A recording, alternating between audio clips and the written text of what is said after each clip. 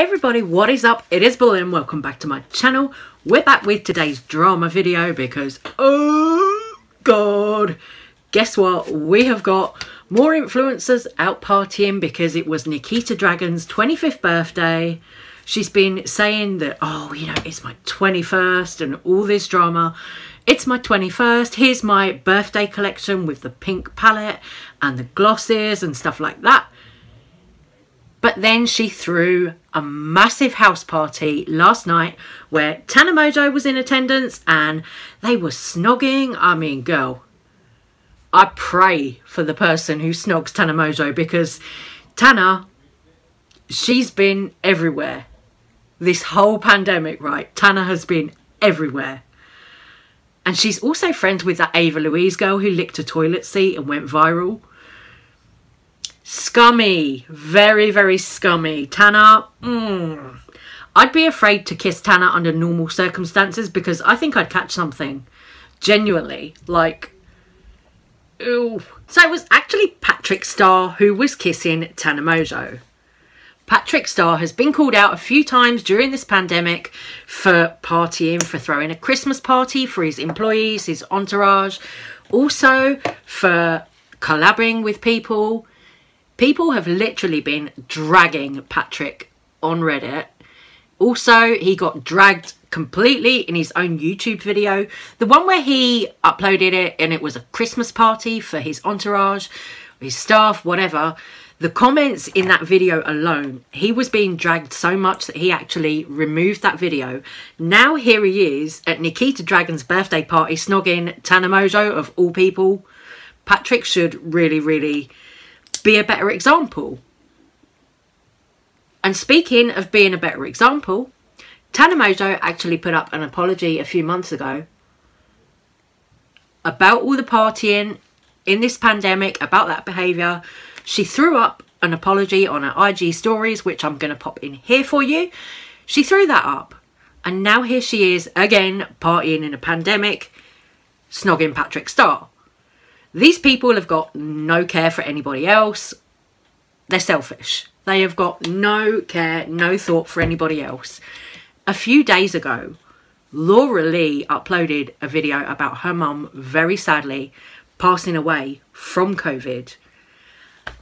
And here are these people, Patrick Starrr, mind you, and Nikita Dragun, who are friends or were friends with Laura Lee. Her mum passed away from COVID. That was their friend. And here they are not giving two shits about any of it. Like, what? I find that really bad. No, I don't like that, you know. To me, that just says you've got no thought for anyone else's health or anything like that. And you're just careless. You don't care. That's it, period. But anyway, moving on. Jeffree Starrr uploaded a YouTube video yesterday showing off his new glosses. A lot of people have said that the applicator looks like lady parts, and it does. When I saw the applicator, the first thing that I said was, wow, that looks like my pussy. Honestly, because it does. So Jeffree went on in his reveal video, showed the shades, everything like that. I actually think, now, don't cancel me for this, but I actually think the product looks nice. I like the packaging and I like a lot of the shades. That looks like something that I would actually want to buy. I mean, it is Jeffree Starrr. It is Jeffree Starr's brand. So will I buy it?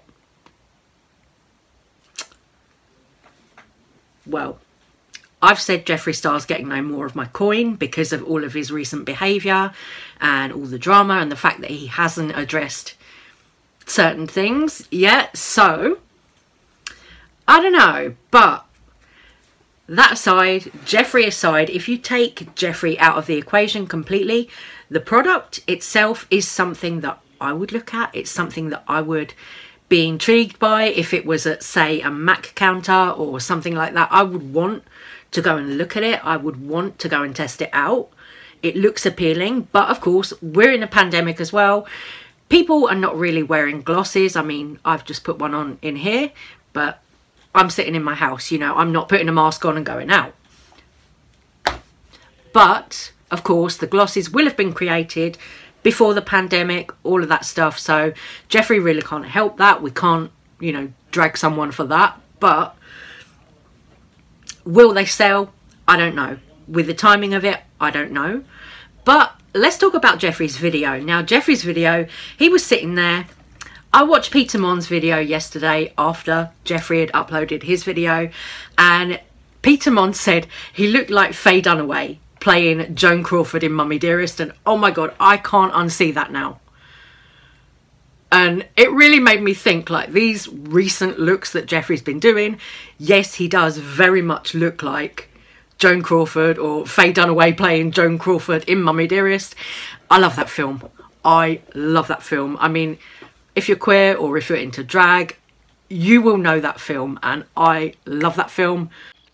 Tina! Bring me the axe! One thing I am going to touch on here with these new Supreme gloss that Jeffree's bringing out, there was a pale yellow shade in there. It was called Urethra. If that was me, if that was my brand, I just would have been done with it and called it Water Sports. You know, if you're going to go there, take it there. If you're going to take it there, do it. You know, don't go 50%, bottle out and call it Urethra. Go for it. Call it Water Sports. Why not? You know, kids under 18 who are not into that kind of thing, they probably don't know what it means. Just go for it. You know, if you're going to be inappropriate with it, whatever, do it. I would. If it was my brand, that's what I would call it. But it's not. It's Jeffree's brand, and he's called this beigey yellow gloss Urethra. I'm like, meh about that, you know. As I said, Water Sports would have been my choice. The actual video itself, the actual reveal video, I thought that was done really nicely. I liked the little intro video as well that he posted on Instagram the day before. That kind of thing is up my alley. I personally enjoy that kind of thing. So for me, that was just like artistic and cool, and I thought that was great. Loved it. But, you know, some people might not like that, and that's fine. Sorry, I've moved. It's the time when people want to go to bed upstairs now, so I'm going to have to wrap this one up soon. But do let me know what you think about the Jeffree Star stuff. Let me know what you think about all the partying with Nikita Dragun and her birthday party and all that stuff. I'm kind of shocked at Patrick Starr, if I'm honest. I really, like, by now, you'd think, God, Patrick Starr, you're getting on a bit. You know, you should kind of be doing better and be knowing better with your platform. And the fact that Tana Mongeau's come out and said, oh, I don't deserve a platform if I'm going to do this kind of behaviour a couple of months ago, but is now back doing that same behaviour, it just proves she doesn't give a shit about anyone or anything. She's going to continue to do it, I think, just like Nikita Dragun will. Nikita Dragun is another one who has shown us time and time and time again that she just doesn't give a shit. So let me know all your thoughts and opinions on that in the comments down below. In other kind of beauty guru news, beauty guru gossip, we've had Amanda Ensing being dropped by Sephora. Now, I haven't actually gone into Reddit and looked at this yet, but everyone's talking about it on Twitter. Everyone's laughing at the fact that she's been dropped by Sephora because of her comments when people were storming the Capitol on January the 6th. She was, you know, being like really kind of in your face about it, and she was putting up a load of religious stuff, connecting that to Donald Trump. People didn't like that. There was also a comment that she made which said something like, oh, there's not enough popcorn in the world for what's about to happen. Everyone was just like jaw floor at that comment, because to say that when there's all that stuff going on, people behaving like terrorists, and you'd think it's, oh yeah, I'll sit here and spectate with my popcorn. Her priorities, her kind of beliefs and everything like that is definitely not something that I would align myself with. She's very outspoken, fine, being outspoken, that's fine, you know, drama channels, gossip channels, whatever you want to call us, we all come on the internet and we talk our shit, so, you know, influencers can talk theirs as well. But for Amanda Ensing, she's now finding that brands don't want to work with her. Look, Sephora have just dropped her. I mean, I don't necessarily think people should be dropped from brands PR and stuff because they're conservative. I don't necessarily think that, but in the case of Amanda Ensing, she was irresponsible with her platform. She was stupid and she was coming for people. So yeah, I do kind of think that she deserved to get dropped by Sephora, because you can't behave like that when you're a beauty guru and you're working with all these different brands. It's about image, and that's not an image that most brands would want to put out, that they're racist, homophobic, bigoted. You know, most people would not want to put that out about themselves. But Amanda Ensing has been seen liking comments that are homophobic, racist. I'm going to pop something in here as well, because I found a comment that she'd liked that was particularly homophobic. That is really just not a good look, you know, especially in the beauty space. You know, you've got lots of gay men, you've got lots of queer people, gay men in makeup, everything like this. And then you're being homophobic. I'm sorry. You know, it is 2021. We have not got time for racism, homophobia, any of that shit. Bye-bye. Okay, so here was the comment that Amanda had hearted on one of her YouTube videos. It is really homophobic, but I'm going to read it out just to show you. This is the kind of shit that she's been doing, and this is what people are angry at Amanda for, not for the fact that she is conservative.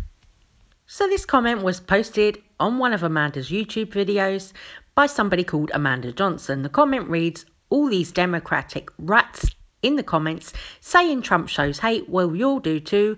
You're mad because Trump don't kiss ass, and I will never vote for a Democrat who thinks it's okay for two men to be married and a woman can carry until her third trimester and terminate the baby." Like Amanda said, I don't know what Bible you read in. So that comment was clearly homophobic, and that was a comment that Amanda herself went and hearted on one of her YouTube videos. Now, they also brought religion into it. I assume Christianity, because they said, "Oh, I don't know what Bible you're reading" at the end of that comment. Now, to do that is implying that, you know, Christians can't be gay, or, you know, Christians can't accept gay people or queer people. I'm sorry, but to me, that's not Christianity. If you're talking about people who are homophobic and don't accept queer people, that is not Christianity to me. So why are they trying to tie religion to it? And linking religion and all of that into Trump? It is a mess. Anyway, guys, it is getting late here now, so I'm going to have to stop this video here, but I'm going to say take care, stay safe, stay well. Hope you're all having a great Sunday, wherever you are, whatever time it is, whatever you're doing, and I'll see you guys on the next one. Thank you so much for watching my videos and supporting my channel. Take care. Love you guys. Bye.